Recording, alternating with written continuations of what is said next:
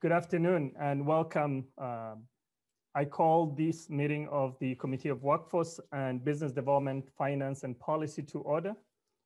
Members, please mute your mics and we will get started. Having said that, this remote meeting hearing is conducted pursuant to Rule 10.01.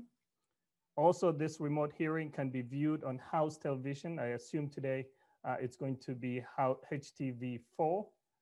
Having said that, the committee legislative assistant will take the role for attendance. Jason, please. Noor. Present. Jae-Shung. Jae-Shung. Hamilton. And Representative Hamilton was having trouble with his mic, so we might want to have to send him the actual number so he can call on his cell phone. Baker. Baker. Davney. Davney. Frankie. Present. Greenman. Present. Haley. Haley. Jurgens. Jurgens. Cagle. Here. Katiza Watun. Present. Olson. Present. Tuzhong. Present. Jae-Jong. Hamilton. Baker. Davney. Haley. Jurgens. Present.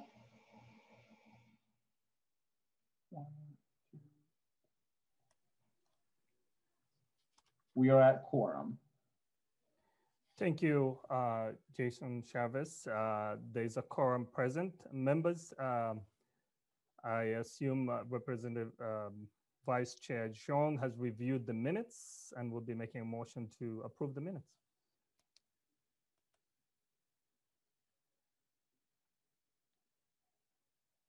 I think he's having difficulty with his mic today. I welcome members. I'm sure you've reviewed the minutes. You have it in Mr. Chair, I move the minutes. Thank you so much, Representative Olson. Moves the minutes for January 11th. And just wanted to make sure that for those who in favor, please say aye. Aye. Aye. Aye. Opposed? Hearing none, the minutes for January 11th has been adopted. Thank you so much, members, for all of you who are joining right now. I just wanted to say that we are fortunate enough today to have the Commissioner for DEED, Steve Grove, Commissioner for Department of Employment and Economic Development. We will be going through overview of the department. I know we have lots of questions and we want to make sure that we get to your questions. So if it's a technical question, please raise your hand immediately. But if you can wait until the commissioner and his team are done with the presentation, that will be the best way that we can get done. And so we can learn about the department and some of the issues that we may have. You can always connect with the department. So having said that, I just wanted to welcome Commissioner Grove to Workforce and Business Development Committee. Welcome, Commissioner, and you may start the presentation. Great. Thank you, Mr. Chair, members of the committee. My name is Steve Grove. I'm the Commissioner of the Department of Employment and Economic Development, and thrilled to get the chance to talk with you today about the work of DEED and the work we have ahead of us together. I am joined today by the Deputy Commissioner for Economic Development and Research, Kevin McKinnon, our Deputy Commissioner for Workforce Development, Hamza Warfa, our Deputy Commissioner for Workforce Services, Blake Chafee, and our Assistant Commissioner for Operations, Evan Rowe. You hear from all of them in a little bit. But before, again, I just wanted to begin with a note of gratitude to all of you for your hard work over this last year. It has been an extraordinary year, and we've been in touch with so many of you on a very regular basis. Representative Noor and I are on speed dial at this point. So many of you others have visited your districts, been able to get in touch with you and your constituents. Your leadership and your hard work over this last year have been essential to keeping our economy going at an incredibly difficult time. And whether that's been surfacing individual concerns on unemployment insurance from a constituent, or helping a small business navigate aid programs at the state or federal level, time and again, all of you have shown up and helped our state manage this crisis in a way that really is just a testament to your leadership. So we feel very fortunate as a department to be working with all of you. I will say, when the committee assignments came out and we saw the legislators in this committee, we were thrilled. This is really a group of thoughtful leaders, and we're excited for the work ahead. I want to say that obviously we're at a time over the last year where there's been a lot of talk of division, and certainly in the last week, a really heightened amount of rhetoric around division.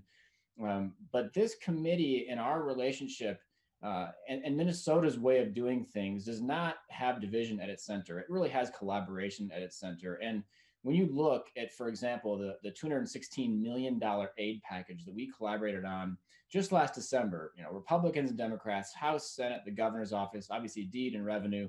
That was just one great example of the fact that when it comes to growing our state's economy, there's no left and right. There's just, how do we create the best levers possible to grow this state's economy, because it is a great state economy, and it needs government to be a solid partner in that effort. So we come into this session just with an attitude of gratitude and also of collaboration. I want to thank you all for pushing this department to be better too.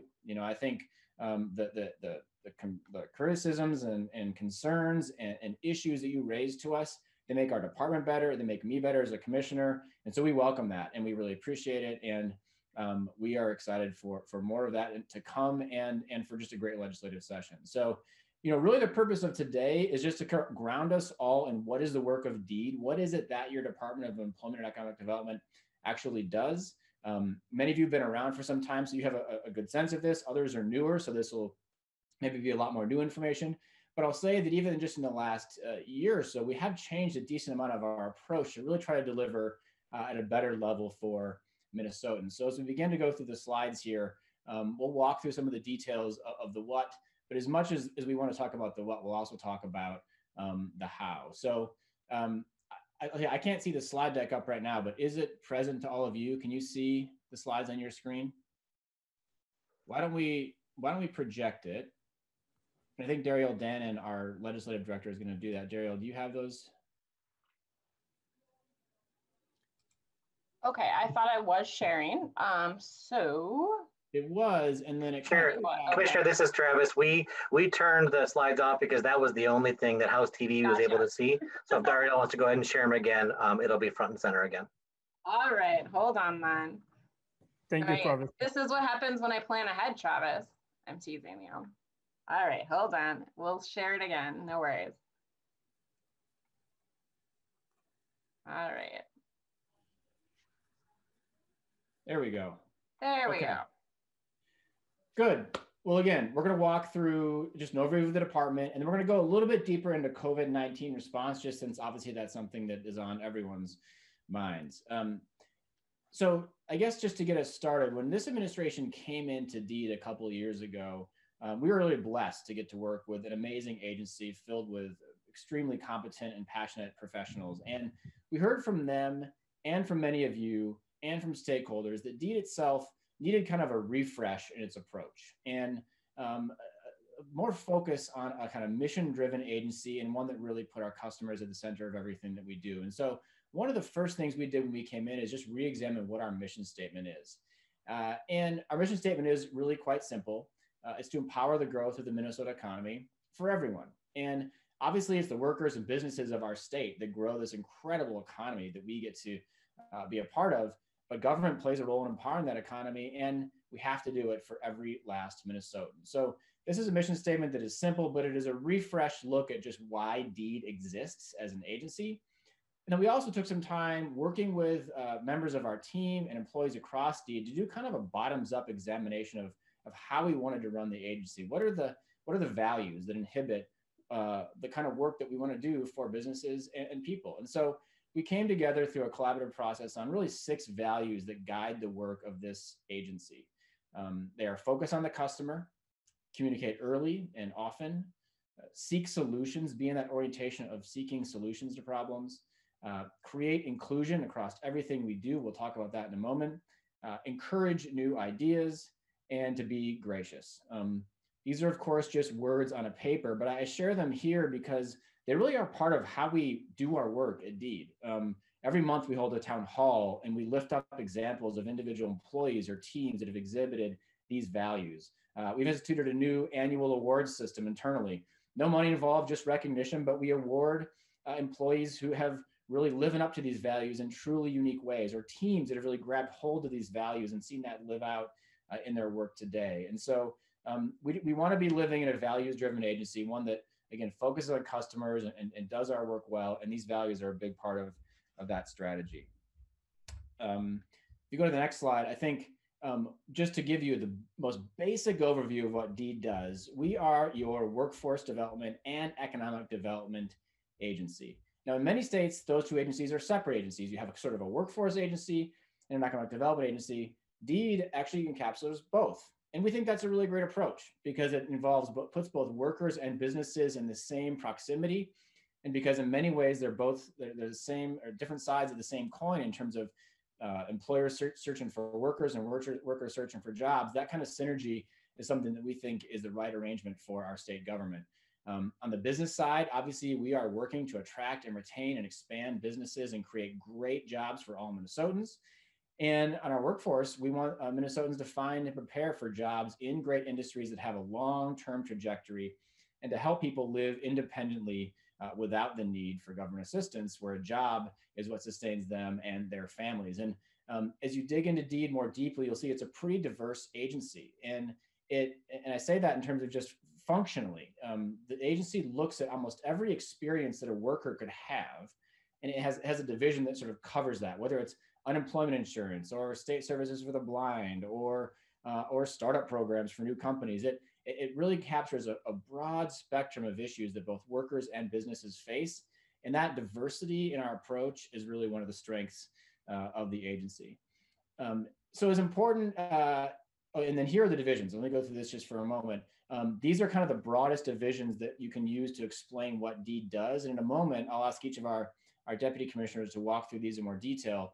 But we have workforce development, workforce services, economic development, and general support services. Previously, DEED had workforce development as one entire division, but that was really about 90% of the agency in one division. And workforce development, which is focused on building and growing those jobs for job seekers, had a distinct enough sort of contour to it. And workforce services, which helps in a lot of ways with some of the social safety nets or on-ramp programs to those who maybe need more help in being in a job seeking orientation, made sense as kind of 2 separate divisions. And we'll walk through that in a little bit. But beyond just the what of what DEED does is the how we're running the agency. And so one of the things that we have done is really hone in on a system by which we can measure our progress over time. And one of those things is objectives and key results. This is a system that is used by companies across the world and increasingly more governments that sets really aspirational goals, and then has key metrics that are used to measure success against those goals that we can track quarter over quarter. And that kind of combination of aspirational goals that stretch us and then a way to measure them through a metrics-driven approach is how we've begun to run our agency. So every quarter, we look at a whole host of objectives and key results across all of our programs. We track our progress through quantifiable results. Every single department at the agency sets goals that ladder up to the agency-wide goals, and then we grade them. The scale you can see here, we're not trying to get 1.0 on every grade. That would mean we set our goals too low. We're certainly not trying to get 0.0. That means we set our goals too high. Kind of the sweet spot is like 0.6 or 0.7 or so. It means we've stretched ourselves to achieve something better than we otherwise would. Again, rooted in the statutes that guide us, rooted in the programs and divisions that you've all built for us to run, but really focused on results. And I think this kind of performance-driven management is an important part of how we run the agency. If you go to the next slide, you'll see the objectives and key results we've set for this year. Again, trying to root the broadest themes possible for our agency and the problems of our moment and the challenges and opportunities that they give us. The first objective is to radically increase DEED's economic impact for individuals and businesses that face systematic barriers to growth. So every single team at DEED has an objective and a measurable result against that goal.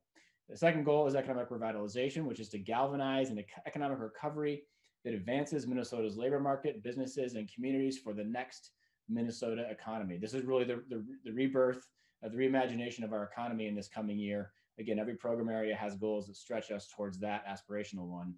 And then the third is really focused on culture, building a positive internal culture that makes DEED an extraordinary place to work. And we talked about culture a moment ago, but again, the whole point of even focusing on culture is that we want to have an agency that delivers for Minnesotans. And if people internally at DEED are operating effectively, efficiently, if there's a sense of camaraderie and belief in what we're doing, we're going to be better as an agency for the rest of the state. So these are, again, the three kind of broad goals that, from an operational standpoint, really drive the work of our agency, and every single team ladders up into those in ways that that we think kind of gets everyone rowing in the same direction.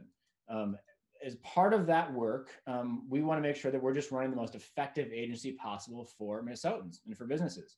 So we've done a couple of things that I just wanted to highlight here. This isn't an exhaustive list, but it just gives you a sense of kind of the feeling in the air at DEED and how we're running the agency at this unique time. One is that we've created an innovation lab, an opportunity for people to bring new ideas or challenges they focus on, and using a human-centered design approach to get to solutions. So we've brought in experts from the University of Minnesota, from other state governments who've done innovation labs before, to really guide us on a journey of how to build that effort internally at our agency.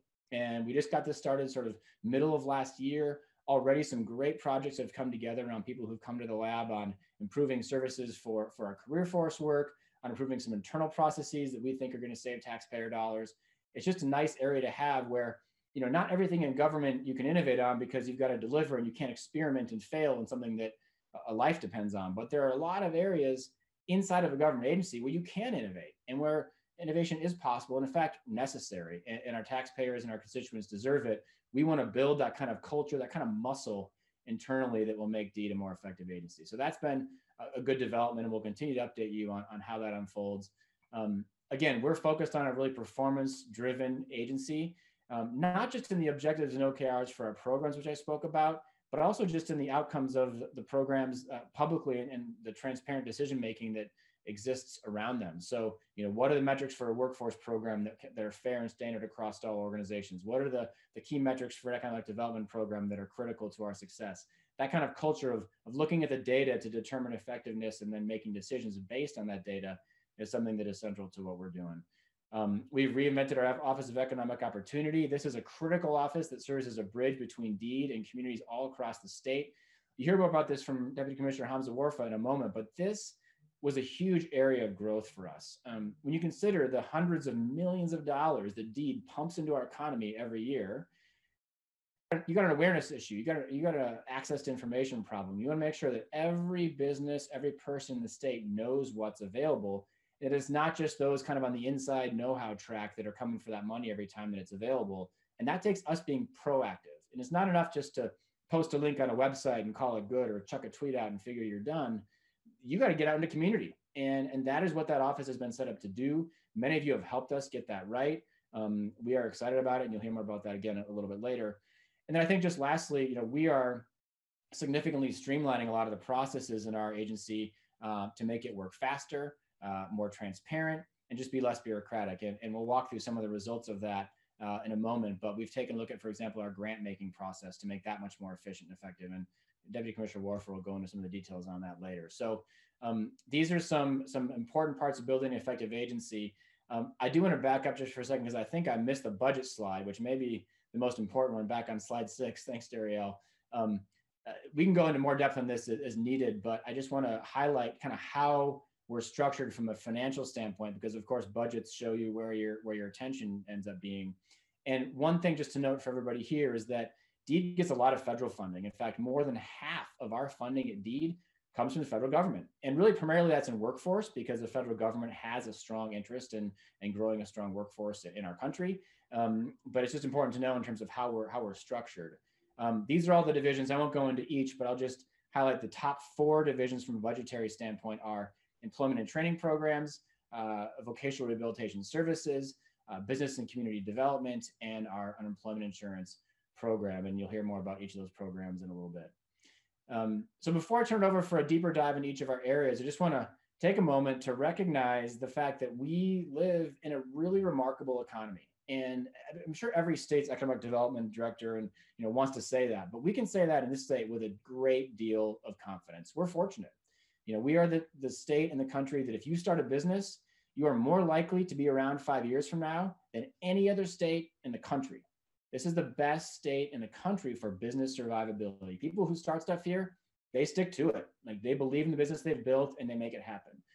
We are the first in Fortune 500 companies per capita among the top 30 metro areas of the Twin Cities, and 4th per capita in Minnesota. I'd heard a lot about, the sort of the metro area of Fortune 500s when I came back from Silicon Valley a couple of years ago to my home state, but I didn't know as much about the fact that greater Minnesota had such a great number of Fortune 500s, 4th per capita across the entire state. This is a huge blessing. We are the best state in the country for families. We're the least stressed state. We're always in the top rankings for happiness. I think we're number 2 or 3 this year behind Hawaii and Utah, but we'll get them someday, maybe if the weather gets a little better. But that's a huge value for us. We're the 4th best state in the country for education, 4th in labor force participation. Again, this is a hardworking state. People want to get to work. We're at over almost 68% labor force participation right now. That's been traditionally high. And we're the 10th most economically diverse state as it relates to kind of industry sectors, which is a huge strength, particularly in recessions, because when recessions hit, the more diverse economies can weather that hit based on the fact that they have a lot of different directions to go. So we do sit on top of an economy that's really fortunate, and we've got to do the best we can to make it a great economy moving forward. And so just a couple of thoughts quickly on economic recovery before we dive into the more details on DEED.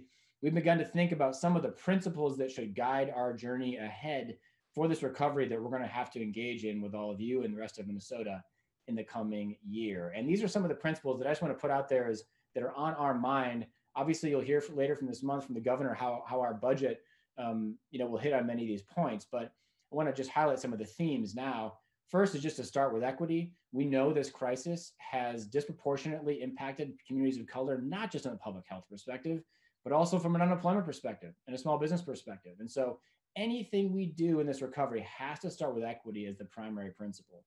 And I say this from a position of privilege, being a white man leading this agency. This is something that my ears need to be continually open to, and I need to be continually in dialogue with community about, because it is the most important principle going forward. Second, I would say safely opening our state. We can certainly talk about that at length if it's useful here, but we want to keep opening up the state further and getting our economy back up and running and getting that consumer confidence up, such that when it is open, people are out there engaging in our hospitality industry in particular as the virus gets to be in a better shape. Reskilling is a major focus because, look, this recession has not been your typical recession. It is focused primarily on the service sector and hospitality.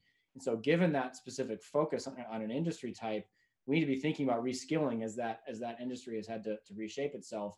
And because a lot of the trend lines in our economy have accelerated around automation, digital technology, jobs are looking very different on the other side of this thing than they did going in. We've got to have a focus on reskilling. Of course, job creation is at the center of any recovery plan. And I think looking at where those jobs are going to get created and making them long-term is important. And then our social safety net, I'll tell you, we'll talk about UI in a moment, but there's never been a better reminder of having a solid social safety net than we've seen this last year. And unemployment insurance has borne a great deal of that weight. We need to reinvest there and in other places to make our state stronger. So with that, I'm pleased to turn it over to the team that I get fortunate to work with at our department. Really thrilled now to turn it over to our Deputy Commissioner for Workforce Development, Hamza Warfa, to walk through the work of the division that he oversees. So Hamza, over to you. Great. Thank you. Thanks, Commissioner. Chair Noor, members of the committee, thank you for inviting us to provide background about our work. As the Commissioner was presenting, I personally was reminded of why I took this job and why I decided to come to DEED, which really to create change, to find new ways of serving more Minnesotans, And I think the impact of the pandemic over the last, 8 months, 9 months, have really made this even more important. Before I go over the 4 subdivisions that come under the workforce development system, I just want to highlight, that in the equity goal, OKR, it was important for us to name systemic barriers, because we really wanted to be clear about the root causes and systems that are in place, which have excluded a lot of communities from participating in our economy. Those are, BIPOC communities, people with disabilities, women, others who couldn't really participate fully in our education, training, workforce, economic development, generational wealth building, and more. So most of our work really focuses on, especially under this division, our work is about removing barriers. And so I'm excited to share with you the 4 divisions here, what I would call signature programs under the workforce development system. Next slide, if you can, yep. So the first one I'd like to go over, as the commissioner mentioned, employment and training program. It's a significant program we have. All of our training programs, whether within the state or the federal, we get about 315 million from the federal government.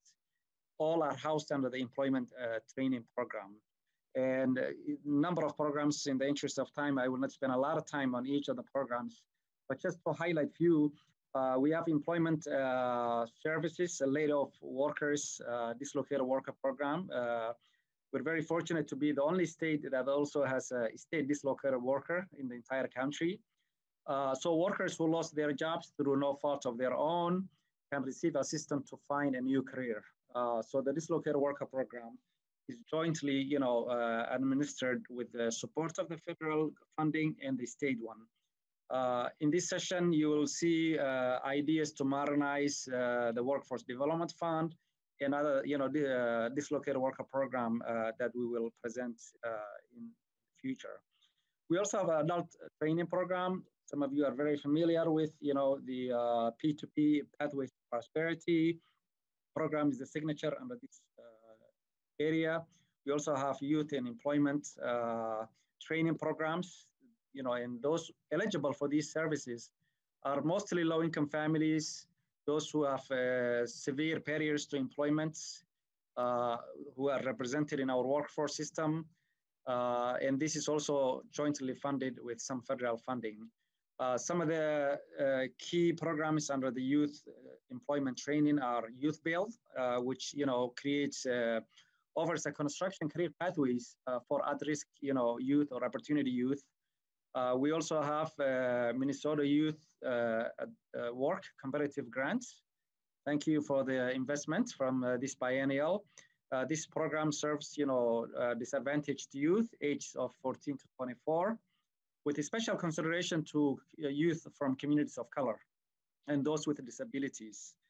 So it's a program that has really significant impact on people that are looking for opportunities, for career pathways and ways to build, family sustaining ways in the future. The other state-funded program I will quickly mention is the Minnesota Youth Program, which provides summer and year-round employment and training services to low-income young, youth, 14 to 24. So that's really kind of some areas, but there's a number of other programs that come under employment training programs. In the next slide, you will see Career Force, which delivers, joint services. It's kind of our workforce system. We work closely with our 16 workforce development areas. We work with our nonprofit providers. So it's kind of speaks to what the commissioner was speaking about, the cross-sectoral approach to address the workforce challenge that we have in the state. So under Career Force, we have Veterans Employment Services, which gives priority services to qualified military veterans and assists them with connecting to employers and helping with the recruitment, supply and demand. We also have Employment Services Unit, which oversees the administration of the federal Wagner-Pfizer funding. and it delivers services to career seekers and employers. And over the last year and a half, we have really increased the number of employer engagements to ensure that the system serves both job seekers and employers. So careerforcemn.com is the website, and affiliated is minnesotaworks.net. So employers can access talent. Job seekers can also seek counseling services, resume building, job search. And in this under pandemic period, we were able to pivot some of the services to provide virtual services. Those included, online digital workforce training under Coursera platform. It included, people who might have access to digital, accessibility. They were able to, use just really phone call. We provided linguistic services to ensure that, people with different language, have the accessibility in the midst of the pandemic crisis. And then we also have a job services team that does most of the counseling and, some of the other key programs. We work closely with DHS under the MFIP program. We also work with other, interagency collaborations happen with this team's efforts. So we also have CareerForce, what we call CareerForce Help Desk and Employer Services team, especially dedicated to, focusing on industries in demand, working with, we know some of our regions have specialty areas. So this team also ensures, that we work with employers, they provide programs like the work opportunity tax credits, bonding and foreign labor certification programs, and a host of other programs. And then the next slide, you will see the Governance Workforce Development Board. This is the board mandated to oversee the state plan that we submit to the federal government under the Workforce Innovation and Opportunity Act. So every 2 years, we are required to submit a plan in consultation with all of our stakeholders in the workforce space, led by our, our system, the workforce development system.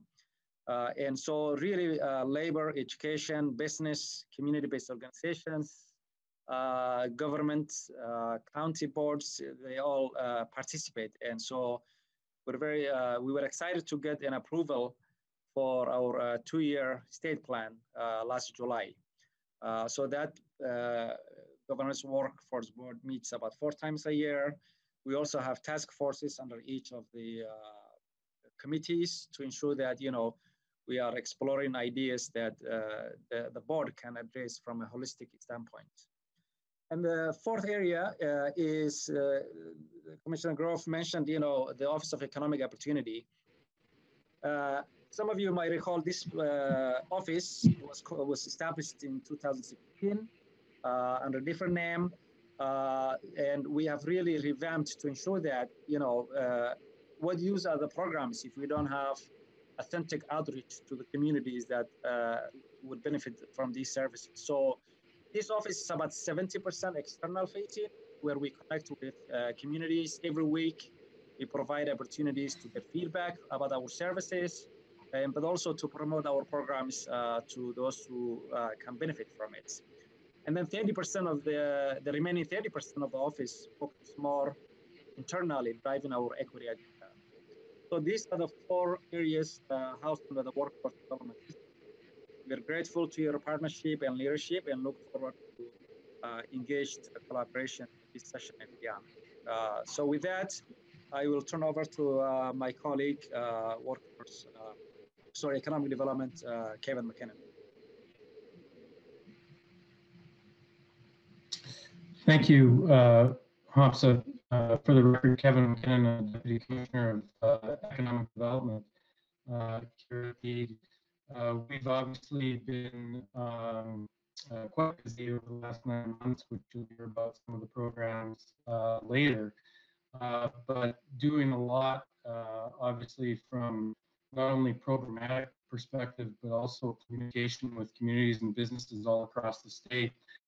Generally, as well, over the past 9 months, all of our programs have continued to see demand as well. So it's been an incredibly Deputy busy 9 months. Deputy Commissioner Ken, Yes. I think you have, your system is lagging. There's a little bit of, I don't know if it's on my side or your side too. I think that's right. Maybe if we killed the video, it would help. I'm not sure. I can try that.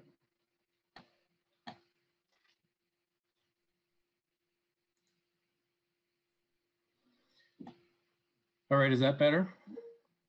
Much better, Deputy Commissioner Ken. Please proceed. Excellent. Apologies for that. Slide, please, Dario. The Economic Development and Research Division is really composed of 4 main areas. The Business and Community Development Division, which operates grants, loan, and tax credit programs, provides technical services to businesses and communities, basically to support the creation, expansion, attraction, and retention of businesses across the state. Our trade office plays an important role in our economic development efforts by providing export assistance and training for businesses to develop or increase their international customer base.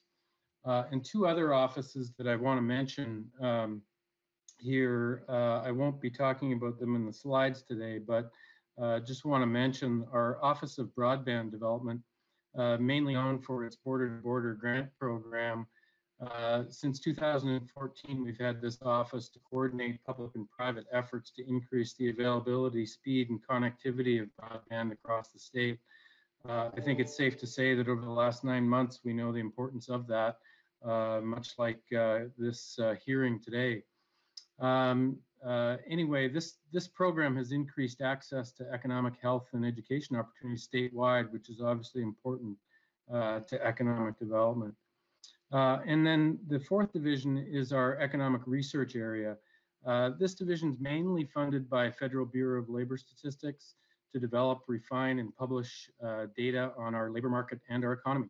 This is the group that you most likely are familiar with that presents monthly unemployment rates, but they do a lot of great work related to explaining economic impact and trends that serve not only businesses and communities, but also job seekers all across the state. So slide, please, Dario. So within the Business and Community Development Division, there are 4 units that I'll talk about here today. The first is our business development area. This group works with businesses and communities to access deed services and other resources to support the creation, retention, expansion, and attraction of businesses in Minnesota.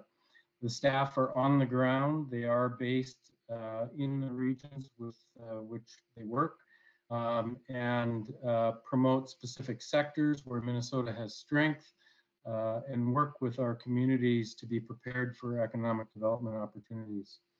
Our workforce strategy consultants assist businesses in accessing deed workforce services and also promoting job opportunities. They too are based across the state and work collaboratively with local partners and businesses to help build a pipeline of talent, obviously important to economic development. And also within this group is our Minnesota Job Skills Partnership Program, which pairs businesses with higher education institutions and provides grants to create and implement specific training programs for incumbent and new workers. Slide, please. Our Business Finance Office, this is the group that provides grants, loans, and tax credits through over 20 active programs that we run. Some of the more well-known programs that you may be familiar with, the Minnesota Job Creation Fund, which provides performance-based awards to new and expanding businesses after they meet job creation and capital investment targets. Our Minnesota Investment Fund, which provides upfront financing that targets job creation in industrial, manufacturing, and high-tech industries. our Emerging Entrepreneur Program, which provides loans targeted at Minnesota small businesses owned by women, veterans, people with disabilities, and people from communities of color or low-income individuals.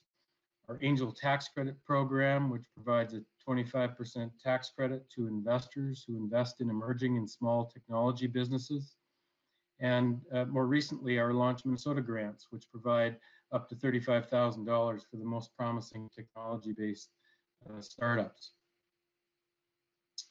Slide, please. Speaking of Launch Minnesota, this is a relatively new initiative that we started in the last biennium, essentially to catalyze our statewide technology entrepreneurial ecosystem. It's really rooted in providing the education and connections needed to advance a business today. And as such, we've employed various organizations across the state to create hubs and networks so that regardless of where you're located in the state, you have access to what you need to be successful. As a result, our education grants have helped create 6 hubs with more than 60 network partners all across the state. Much of these, the training and activities have been online, obviously, over the past year, but this initiative is really gaining momentum to energize communities all across the state. Almost 400 people have successfully completed our lean startup training, and we're in the process of creating more access to resources such as our mentors or experts to help individual businesses with their ideas. Slide, please. Sticking with our small business area, we run 2 small offices as well that provide information and assistance to entrepreneurs and small businesses. The Small Business Assistance Office is the office that provides guidebooks and information for starting and managing a business.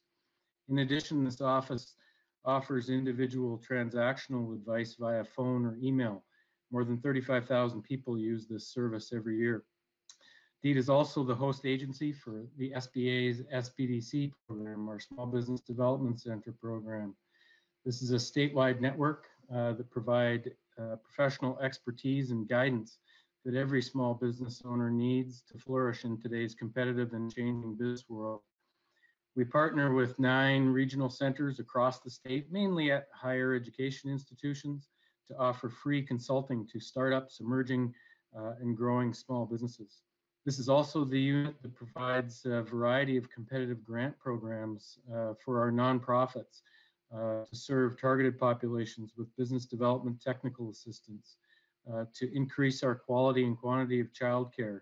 And as I mentioned earlier, our Launch Minnesota grants that help our communities be connected all across the state.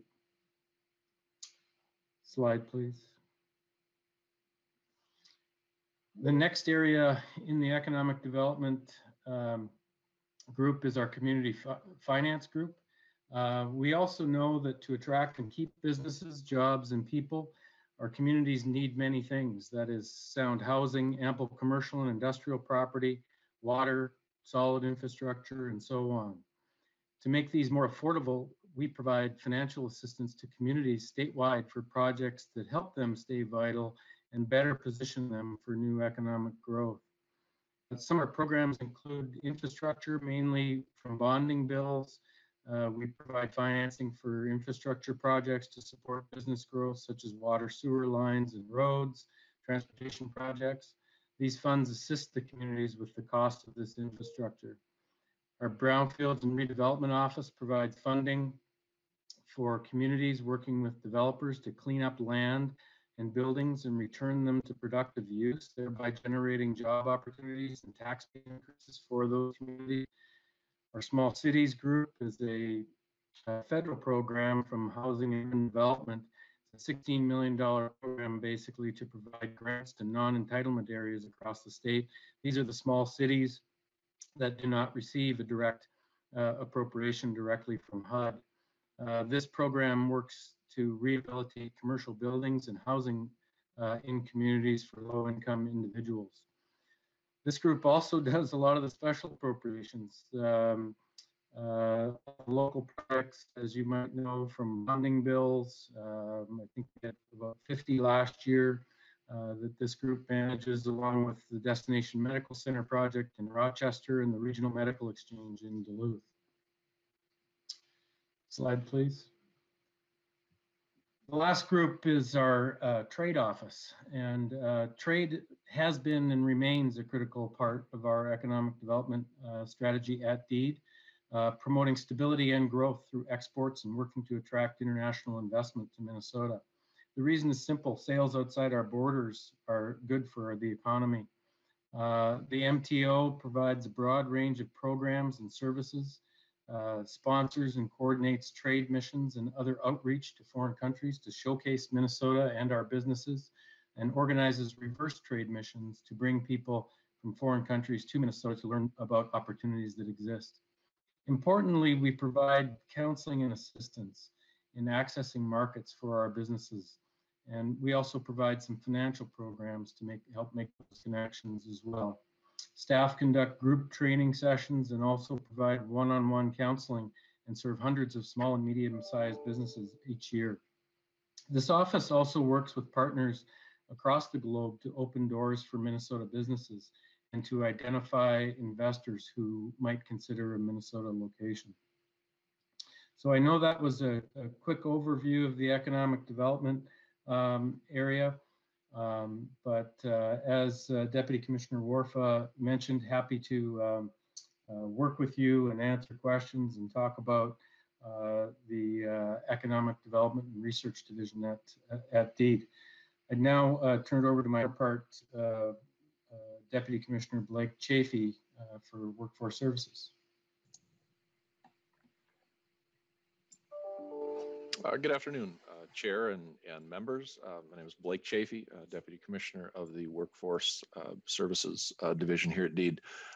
So our team is comprised of 4 teams: unemployment insurance, vocational rehabilitation services, state services for the blind, and disability determination services. So on the whole, these programs provide financial assistance to Minnesotans that have lost their job or cannot work, and provide training, placement, support, ongoing supports to Minnesotans with disabilities. Incredibly important work for the economic success of the state and for us at the department. The first of those teams, as you'll on the PowerPoint, Voc Rehab Services. They provide assessment, evaluation, counseling, training, a number of different services for Minnesotans with disabilities. So the first bullet there is Voc Rehab, which we would call the basic VR program. So geared towards helping people with disabilities to explore employment choices, find and maintain a job, a career, and advance their careers through counseling, education, and continued training. We also provide pre-employment transition services. So this is aimed at students, at youth, with disabilities to help plan out their school, their post-secondary and career opportunities. One thing I think is important to share with the committee and to share this afternoon, and I think some folks may be more familiar with VR know this. The program provides services to Minnesotans with disabilities in 4 distinct categories. Category 1 being reserved for customers with the most significant and complex disabilities. Under federal law, if the program does not have the resources to provide services to all applicants, we have to establish a priority of service. As some folks are aware of those 4 categories, 3 of the 4 have actually been closed since 2014. Really happy to share with the committee today that as of December, just the end of last year, the program was able to open up service in categories 2 and 3 and clear our waiting list. So because of that, we expect to serve an additional 2,000 up to 2,400 Minnesotans with disabilities before the end of the fiscal year. So that's good news. I think we're excited by that and looking forward to the ability to expand service to Minnesotans that need support and need help. Next on the list, extended employment helps people with disabilities keep their jobs, advance career through long-term supports. We do that through a network of 28 community providers. We also work with Centers for Independent Living. So we provide both state and federal funding to the centers who help Minnesotans with disabilities really live, function independently in the home, at work, and on the job in their community. Individual placement and supports. IPS assists people with mental illness to achieve steady employment outcomes in an integrated setting. The program provides a wide range of employment services and supports. Last on the list, deaf, blind, hard of hearing. These are grants to community partners that provide long-term employment support for persons who are deaf, blind, or hard of hearing. A couple of just by the numbers for the program, fiscal year 20, about 5,700 enrollments. We have 15,000 ongoing program participants, and we exited just about 2,300 into employment plans or with a job. Extended employment, about 3,100 customers served, which amounts to just about $28 million in the Minnesota economy. The next program in workforce services is state services for the blind. We assist Minnesotans who are blind, deaf blind, losing vision, or that have a disability that makes it difficult for them to read print. There are a couple main components to SSB, 3, Workforce Development, Senior Services, and then our Communications Center. That workforce development team is actually broken up into 2 parts. We have a local rehab program that works with individuals, with students on skills, training, and technology needs, helping them to be part of the workforce. We have employment specialists and assistive technologists that actually work with businesses to assist them in recruitment, employee retention, to work with employers on accommodations. So some really important work. Second part of workforce development is our business enterprise program. So we provide vending business opportunities, for blind, visually impaired, and deaf-blind entrepreneurs. So these vending businesses, which I'm sure many of you in the committee have seen, are within state and federal buildings. We have 158 locations actually throughout the state, across the state. Right now, we have 28 entrepreneurs, and their programs generate, or their vending businesses, generate about 5.7 million in annual sales. So a really important program for our entrepreneurs. Our senior services team really works with customers to help them meet the challenge of vision loss with support and service that's really tailored to their needs. So these services kind of on a broad range, anything from maybe managing household activities, things like training to use a white cane, how to continue to access technology, up to more complex interdependent skills. A lot of the folks that we work with do have an age-related macular degeneration, glaucoma, other vision-related conditions that are often a part of aging. The final program within SSB, our Communications Center.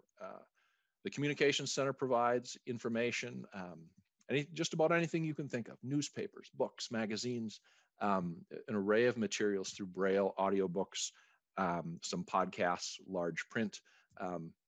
We also provide Braille materials for Minnesota's K through 12 school kids, and we do the same for higher education students.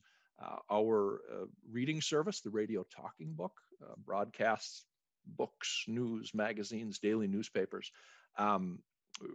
Radio Talking Book is really a gem. Started in 1969, first of its kind service in the United States, North America, across the world. Something that is an important part of the work that we do in providing accessible information, and something that we're just really proud of. So please check that out if you get a chance. Move on to something that I think all of us have heard a lot about in the last year, in the last 10 months, is unemployment insurance. We have been invited back to take a deep dive next week, so I'm going to do kind of just a high-level overview. But basically, unemployment insurance is a program that provides temporary partial wage replacement to workers who become unemployed through no fault of their own. It's an eligibility-based program, generally pays up to 50% of the average weekly wage for 26 weeks. That's subject to a weekly maximum, which in Minnesota is about $740. We work very closely with our colleagues in Career Force, with Deputy Commissioner Warfa's team, to ensure that workers that have been separated from their job have a successful path back into the workforce. So that's really an important relationship inside of DEED on behalf of our customers. The last thing I would say is Minnesota regularly ranks in the top 5 states as it relates to running this program in all federal performance standards. I think we're really lucky in Minnesota to have one of the best, if not the best, UI programs in the country. We'll certainly talk more about this later, but it has been a trying and busy year for the team. I'm incredibly proud of the work that they've done on behalf of Minnesotans, helping them weather the pandemic. We've paid out just about $9.6 billion since March, compared to about $800 million last year. So just gives you a little bit of the idea of the volume that we've worked with. Kind of last, and there's not a slide for it, is disability determination services.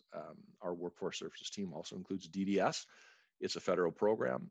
It is funded 100% by the Social Security Administration.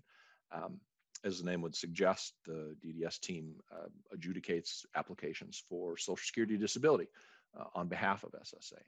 Generally, we process about 45 to 50,000 determinations a year. So, like I said, federally funded SSA kind of provides and directs a lot of what they do day to day in terms of the incoming caseload, but also an important part of the DEED team, and ultimately the suite of services and the things that we provide for Minnesotans. So appreciate the chance to share a little bit with you about Workforce Services team, and I'm happy to pass it to my colleague, Evan Rowe. Thanks, Blake. Mr. Chair, committee members, it's nice to see you all. My name is Evan Rowe. I am the Assistant Commissioner for Operations at DEED, and really excited to be here today. I just have one slide to show you all, and that's just a quick overview of the General Support Services area here at DEED. We're the team that helps DEED run and make sure that we're providing really great services to both our internal and external customers across the agency and across the state. Just really quick, General Support Services comprises the Commissioner's Office, the Communications Office, which has both an external facing communications component as well as an internal facing communications element. Our Office of Diversity and Equal Opportunity, which ensures that we are not just complying, but excelling in regards to our obligations around equal opportunity and our diversity goals as a state government. Our Office of General Counsel for all legal needs. Our Administrative and Financial Services group, which does everything from procurement to finance to real estate management and other related services. Human Resources. Our Performance and Technical Management team, which helps manage our relationship with Minute, as well as a variety of other services and systems and performance management for a variety of our programs. And we also are the liaisons with our peers and counterparts at Minute to ensure that all the various technologies, which again, our internal and external customers use, are running smoothly and well. With that, I'll turn it back over to Commissioner Grove. Thank you.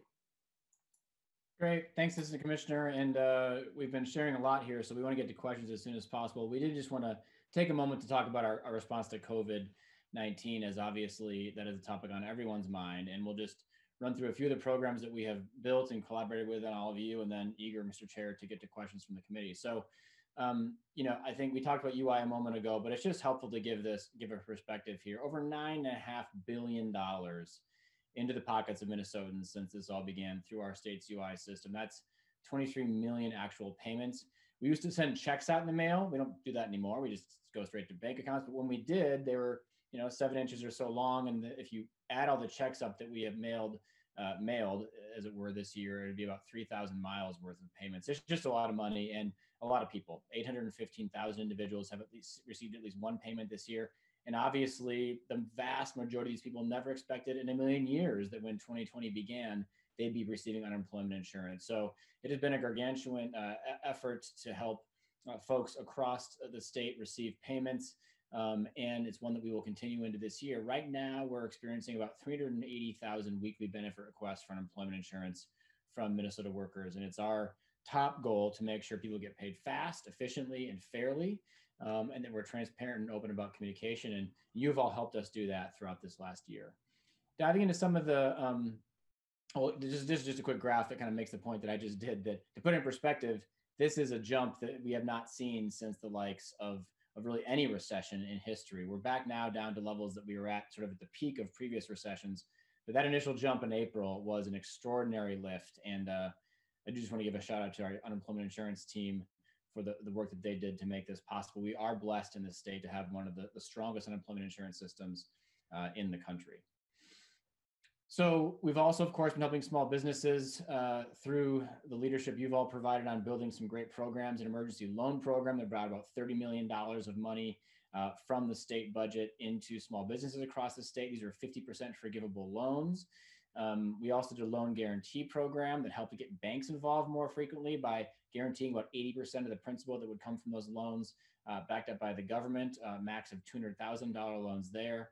And then we did a CARES Act focused grant round of about $72.5 million that we worked on extensively in a special session earlier in the summer that brought CARES Act funding to a whole host of businesses across the state with specific carve-outs for businesses that have faced some of the steepest challenges, whether they be smaller businesses, businesses owned by people of color, or cultural malls. This was a critical step in helping small businesses weather some of the toughest months of this pandemic. And really a debt of gratitude to Representative Noor and Stevenson and Mahoney, who were key contributors to that legislation. And then, of course, as I mentioned at the top of this conversation, the relief package from last December, $216 million. This is really an unprecedented aid package for state businesses, broken into 3 chunks. Revenue for our restaurants, bowling alleys, and bars and breweries and wineries through a Department of Revenue program is around $88 million of that bill. A movie theater and convention center grant program that DEED is running to help movie theaters and convention centers weather this pandemic.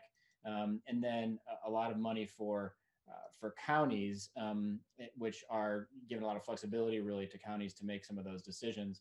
We'll get a little bit more deeply into the movie theater and convention center grant program just because those are the ones that DEED runs. For the movie theater program, this is focused on obviously our state's movie theaters, focused by screen numbers of screens. You have to have had at least $15,000 in ticket sales in the last year and a 30% drop in revenue this year compared to last. And you have to have a physical location here in Minnesota, and any money that we give to those theaters has to be spent on theaters here in Minnesota. So for those national chains, this isn't money to send to LA or New York, it's money to be spent right here in Minnesota. And then the convention center grant program is the next one. This is just focused on these large regional convention centers that are really economic drivers for their region, right? Folks come to convention, they spend a lot of money with the businesses around those centers. And they've of course had a huge amount of suffering this year, given the fact that large gatherings are about the last thing that you can do in the middle of a global pandemic. And so we are focused on really the largest regional convention centers here. These are convention centers that seat at least 1,500 or more. And the money here can get to $500,000 total in grants. And again, some of those same restrictions apply in terms of the amount of revenue drop and economic impact there. So those programs are both open. They'll be open through January 29th, and happy to answer further questions on either of those. And then lastly, the county relief grants. These are of course administered by the counties themselves. This is the largest bucket of money from that program. And these go directly to counties to really have as much flexibility as they need to distribute money to businesses who need it. Those businesses can be businesses who've also gotten money from the revenue bucket of the program. They can be businesses that are directly or even indirectly affected by executive orders and the challenges that we've faced. And so really wanted to work closely with the Association of Minnesota Counties and Minnesota's 87 counties to really get that program right. And so that aid package is something that we're very much focused on as a huge priority as this year begins. And again, just a big thanks to Representative Noor and Representative Baker in particular, who are really chief negotiators with us in that process earlier this year. So I will stop there. We're eager to hear your questions. Thanks for the chance to come talk to you. We're looking forward to a good session ahead. And Mr. Chair, appreciate the opportunity to be here. Thank you, Commissioner Grove. I appreciate the work that your department and also your staff and everybody has been doing. This has been a challenging process. It's as if we haven't had even a break from the previous session. So this is just a continuity of the work that we're doing. Members, I will encourage you to ask questions by raising your hand using the raise hand function, and you'll be recognized based on who is asking. So, and then I just wanted to plug in that Hennepin County, the county resources that the commissioner just mentioned, the application due date is tomorrow. So if you live in Hennepin County, every county is unique. They know their constituents, they know what the needs are. So what I would like to encourage is for individuals to go to their county and apply for those programs. And Hennepin County, the deadline for the application for the COVID relief is tomorrow. Having said that, I know I have many questions. I'd like to let my colleagues ask those questions first. Our lead, Republican lead, Representative Hamilton has got his hand up. Please proceed. Thank you, Mr. Chairman. And Commissioner, thank you for the conversation we had earlier. Greatly appreciated. Mr. Chairman, I have three topics or three questions. The first one, Commissioner, I have a passion for people with disabilities. And through this struggle with COVID, our development achievement centers, DACs, and communities in which I represent have really been impacted in a negative way. And subsequently, people with disabilities have found themselves unemployed. Could you just once again briefly touch on how we're going to address that and get those people back to work?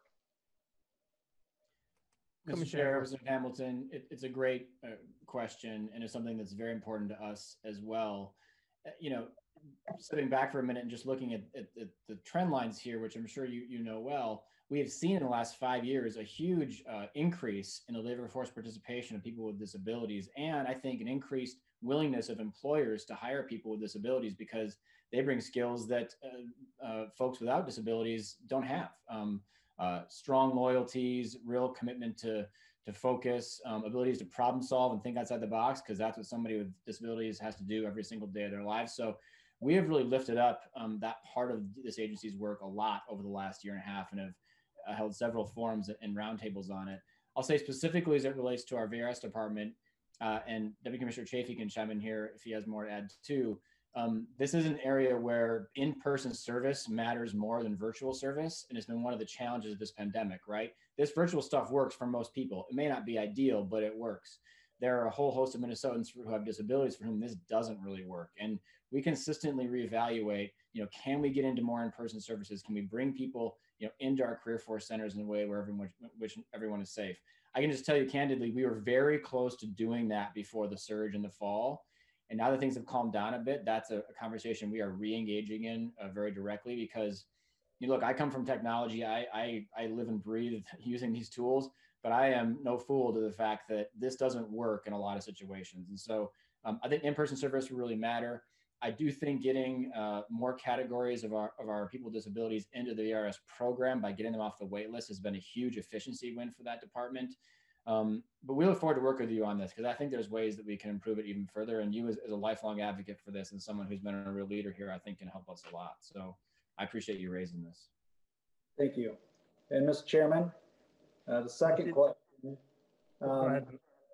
Thank you, Mr. Chairman. Two more questions. My second question, it was brought up about infrastructure, the need for infrastructure for businesses. And I represent a very rural area, and this is one of the reasons why I ran.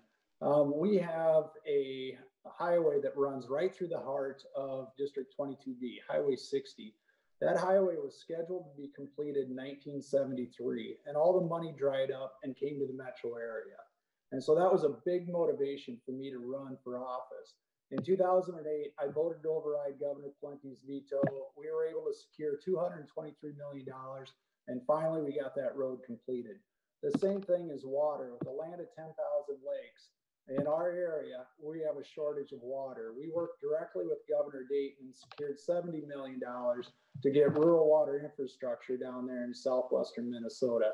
And so we need to make sure with DEED that we're working with the other departments and entities to make sure that rural Minnesota isn't left behind. And we're addressing roads, and water and sewer and some of those things. So I don't know, Commissioner, if you want to comment on that. Well, I think it's really well said, and I think it is in many ways particularly important in Greater Minnesota. And the legislature consistently, brings quotas and carve-outs for Greater Minnesota percentages in terms of the program spend to our agency, which we're eager to enact. One area that I didn't mention in the overview of the agency is that we also oversee the quasi-independent Public Facilities Authority that puts out millions of dollars every year into water and infrastructure projects. So we work very closely with Director Freeman and his team, which is a critical piece of this. And we also have some programs with MnDOT on transportation projects that lead to economic development. So we were glad to see in the bonding bill that came through some more money for the business development bonding programs that we have at DEED, BDPI and others. Many of those are just specifically for Greater Minnesota. But you're right. I mean, this is about economic development. It's also about jobs. This is a moment when good jobs can come from these bonding projects. And so we'd love to continue that conversation this session. Thank you. And Mr. Chairman, my last question is that businesses can handle a lot, but what they can't handle or really struggling is with the uncertainty. And Commissioner, if you can take the message back to the governor, is we need to make sure that we have more certainty or additional timelines or time to plan in the event that there are these shutdowns, et cetera. And so, Commissioner, I don't know if you have a crystal ball or anything like that. If you can give us any type of idea where we're going to go from here as far as getting businesses reopened and getting people back to work. Commissioner Grove. Mr. Chair, Representative Hamilton, it's a great question. And many of you may have caught the governor last night with Doug Loon at the Minnesota Chamber event, in which he was clear in saying the last thing he wants to do is dial back any further, and the thing he most wants to do is dial forward more. It has been the most vexing and difficult challenge for businesses this year, is that uncertainty and the back and forth and the challenges and that lead time. And so, message received. I think I'm glad you're raising it here. Businesses raise it to us all the time. This pandemic has been anything if not unpredictable, but we have to do the best thing we can to give businesses as much assurance as we can. They're already dealing with unpredictable levels of consumer confidence. Anything government can do to be more consistent and give more lead time is important. So we'll strive for that, and we ask that you keep pushing us to strive for it. Thank you, Commissioner. Thank you, Mr. Chairman. Thank you so much, Representative Hamilton, for the questions. I know we have to look into how to address the pandemic at the same time taking care of individuals for their lives and livelihood. So those are great questions. The next person is Representative Cagle. Thank you, Mr. Chair. And Commissioner, this kind of goes back to some of the COVID recovery stuff that we just covered.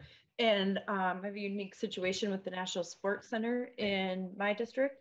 And so was curious, I know I had encouraged them to kind of seek some of the assistance under the convention center piece. And so was just wondering if that was the appropriate place for them to seek assistance and if they were able to access some of that. Mr. Chair, Representative Cagle, it's a great question. And I can turn over to Deputy Commissioner McKinnon if we want to get into some of the details of that program. But it was very much, as the legislature wrote it about these kind of neutral meeting spaces for which any type of meeting can take place versus stadiums or concerts or theater halls or centers that are sort of part of other mixed businesses like malls and things like that. So, I think that it's more likely than not that the National Sports Center, which is truly one of the treasures of our state, is better focused on the county bucket because of its unique stature. I think the convention center program is really narrow. Our estimate is there's around 10 or so in the state that qualify for that convention center program. And the reason to carve them out is just that if there's enough things that look alike, then the state can move quickly to get money out in a way that might be faster than counties. But I'm glad you raised it, and I hope that they apply for the county program. Deputy Commissioner McKinnon, did you have anything to add to that? No, thank you, Mr. Chair. Any further questions, Representative Cagle? So the next person is Representative Frankie. Thank you, Mr. Chair. I guess mine aren't more so questions. I don't know, Commissioner Grove, if you know or not, that I do own a small bar and a small cafe. So I just wanted to echo Representative Hamilton's, sentiment about the uncertainty. I won't go into that. It's been tough on all of us. But I would like to pay your agency a little bit of a that a boy. During this pandemic, my industry has been up and down. We've been shut, we've been closed. My employees have been out of work, working part-time, working full-time. The unemployment insurance program has become, second nature to me in assisting my employees. And I will say that the transition from the overwhelming influx that you guys had and then moving till now has just been awesome.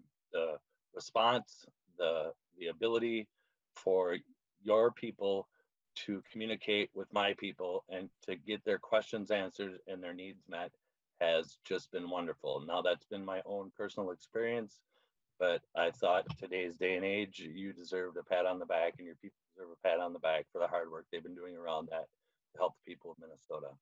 And that's all that I have, Mr. Chair. I couldn't agree with you more, Representative Frankie. Thank you so much for that comment. I don't know if you wanted to respond back, Commissioner Grove.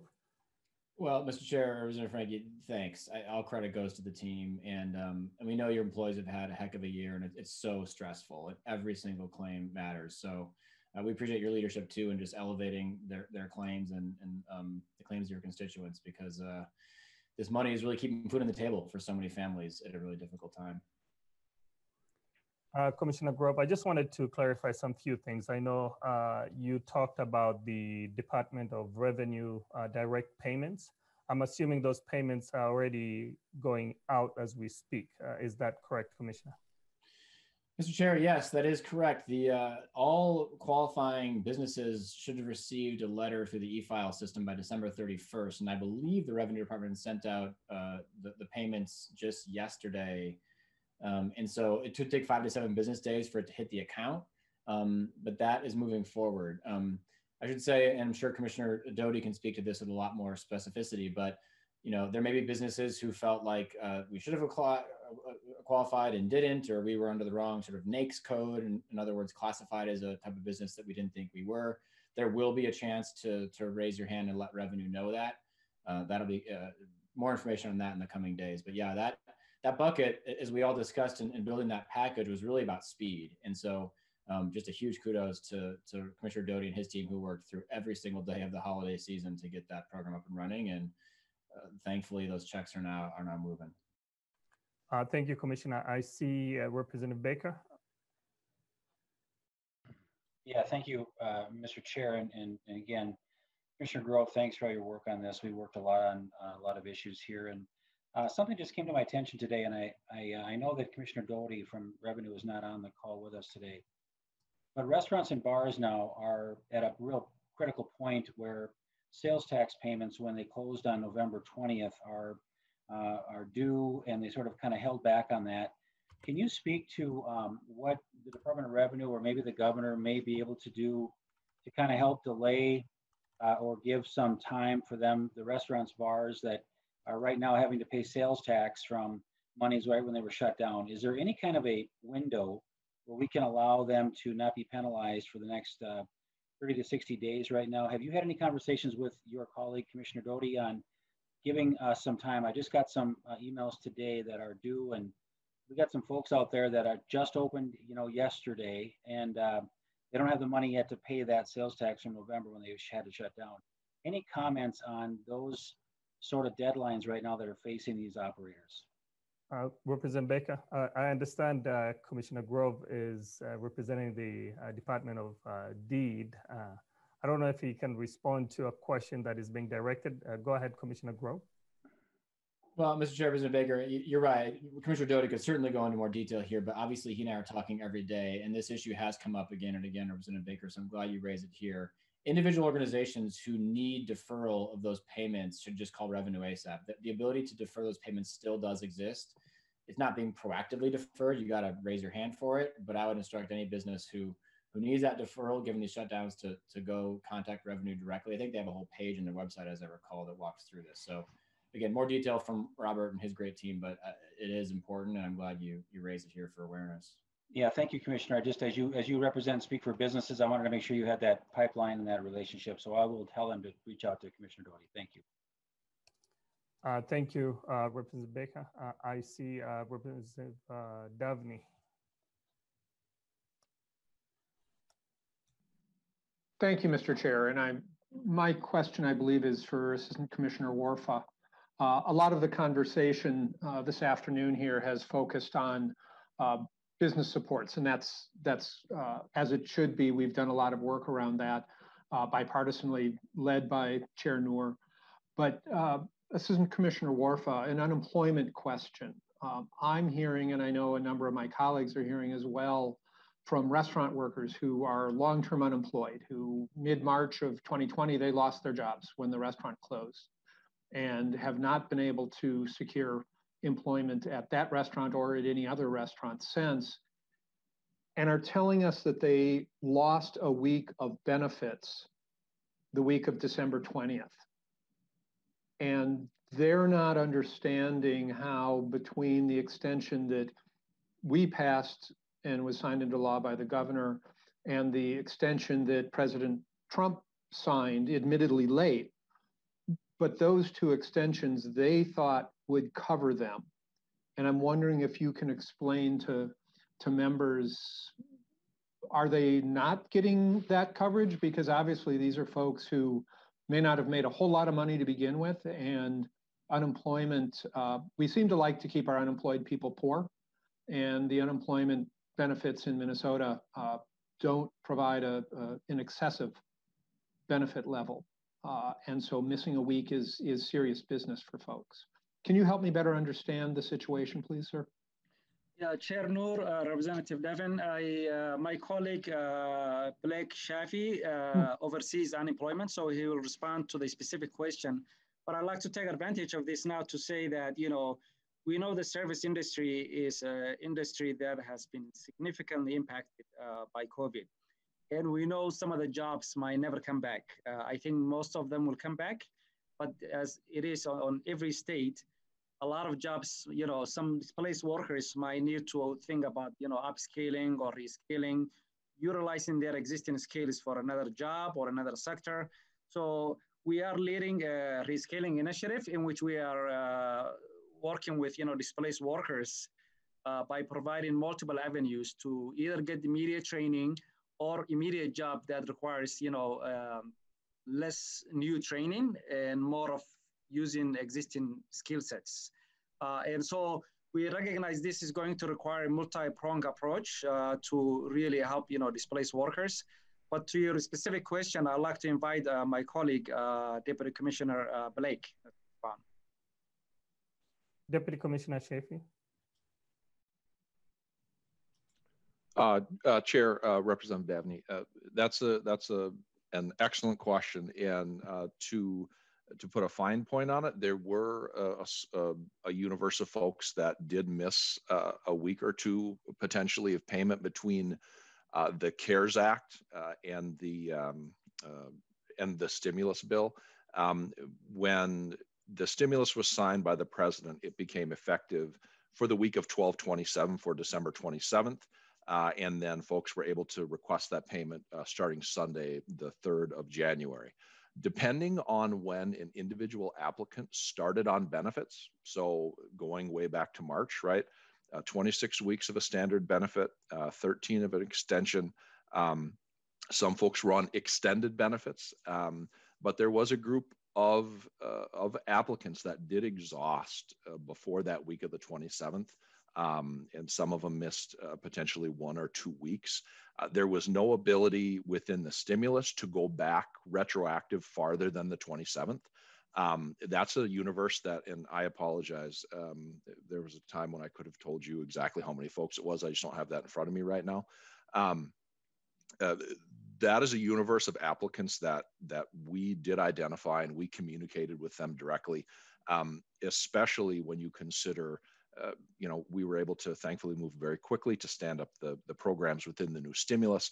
So we did reach out to those folks, and despite the fact that, you know, some of them missed 1, potentially 2 weeks, they did become eligible again under the stimulus. So we were able to reach out to them directly and say, hey, go back into your, go back into your account. There are benefits available now. But that is, Representative, that is correct. There were some folks that that did miss potentially a week or 2 of benefits in the interim between exhausting benefits under the CARES Act and the stimulus starting that week of the 27th. Chair Davnie. Mr. Chair, thank you, and Mr. Chaffee, thank you for that. And any critique you may have picked up was not in my voice or comments, was not a critique of the agency or of your work, but concern for my constituents who are in a difficult position and found themselves in a gap, and then a larger question about decades of decisions around unemployment and how robust, how sustaining unemployment benefits should be or not. So thank you for the information. I'll try to carry that back to my constituents. Thank you, Mr. Chair. Thank you, Chair Davnie. The next person is Representative Juggins. Tony Juggins. Thank you, Mr. Chair. Commissioner Grove, first of all, I want to thank you for your accessibility throughout this whole pandemic. I'm sure when you took this job, growing jobs in Minnesota is what you were looking forward to, not dealing with a pandemic. But throughout this, you personally have been accessible to me and to my constituents, and so have your staff, whether it's unemployment issues or questions, and I appreciate that. So I just want to say thank you. With respect to the Department of Revenue payments that are going out, a lot of us reached out to our counties and urged them, when they got to their bucket, to distribute the money to the businesses in our counties, to take into consideration those that might not have qualified during the first bucket because of the criteria of second and third quarter reduction in business or loss of 30% or more. But unfortunately, they don't know who those businesses are because that data is not being made available. Can you help me understand a little bit about the criteria for not making, we don't need to see people's tax returns, but a list of businesses in my district would tell me who's getting the first bucket of money from DOR, and more importantly, who's not. Is that something that we need to deal with legislatively to make that happen, or can you tell us a little bit more about the thought process there, please? Commissioner Grove, I know we had extensive discussion on this issue, but please proceed. Yeah, thanks, Mr. Chair, Representative Juergens. It's a great question because from a pure perspective of running an efficient program, it makes good sense that you would just share data and move and go. But the state statutes that we operate under, that the legislature has designed, do not allow that kind of data sharing. And I didn't write them, wasn't a part of them. We run an agency based on them. But if I was to intuit some of the reasons why, is that sharing that information publicly of an individual business's revenue loss may not be palatable to some businesses. And I think certainly the legislature could move forward with a legislative fix if you felt making that data more transparent would be in the best interest of everyone involved. But I think the reason that exists as a difference is simply that that kind of information starts to share news about businesses that at a broad scale, some businesses might not want to be in public. But again, this is something that we just don't have the ability to do with the current laws that govern revenue or the Department of Employment and Economic Development. What we've tried to do as a fix is work very closely with counties on their programs to include self-attestation in the application process so that they can signal if they've gotten a grant or not. It's part of why we want to move quick on these revenue grants this week so that businesses will know, and then they can tell counties the truth about whether or not they've gotten a grant or not. There's also something called the Form 165R, I think, that Revenue has, and Commissioner Doty could speak more to this, that outlines some more data permission issues that an individual organization could fill out. But I hear your concern. It's one of those things where there's kind of perspectives on both sides of it, but as it relates to our ability to do anything on the data sharing right now, the Department of Revenue is bound back by that statute.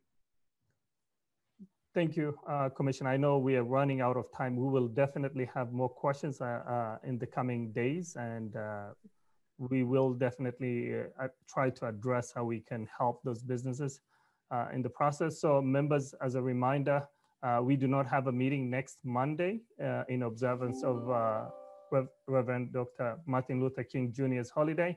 Our next meeting will be Wednesday, January 20th. Hopefully, we'll see if we can get more questions for the UI and employment benefits, because I know most of you have asked that question.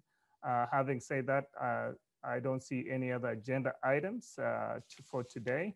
And it's the hour, the time that has come. So I just wanted to say thank you to the commissioner and his staff for their presentation. If you intend to connect with the department, please feel free. If you have any questions, I'm sure you will get those questions answered. Having said that, I would like to say the meeting is adjourned for today. Thank you so much, members.